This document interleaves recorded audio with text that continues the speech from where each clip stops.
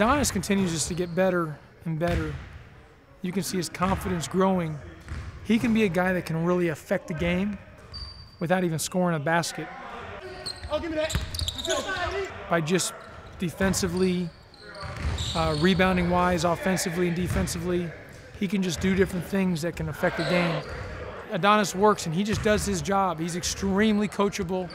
He's a high-level student-athlete, without question. I'm the only freshman on the team, so I got to come in and listen. A lot of things I don't know right now, leaving high school, so I'm a competitive person. These guys are competitive, and we all want to win.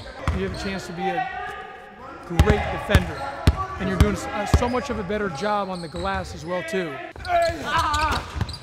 Good rebound. You got to get both feet in the paint every time, offensively and defensively. These guys are looking forward to me playing big minutes, and I just want to be a leader for this team.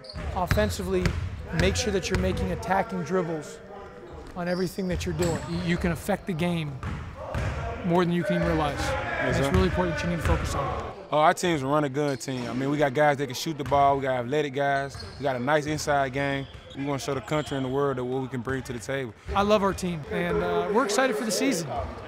We're excited for the opportunity to be in Maui, and we got to be at a high level when we get there.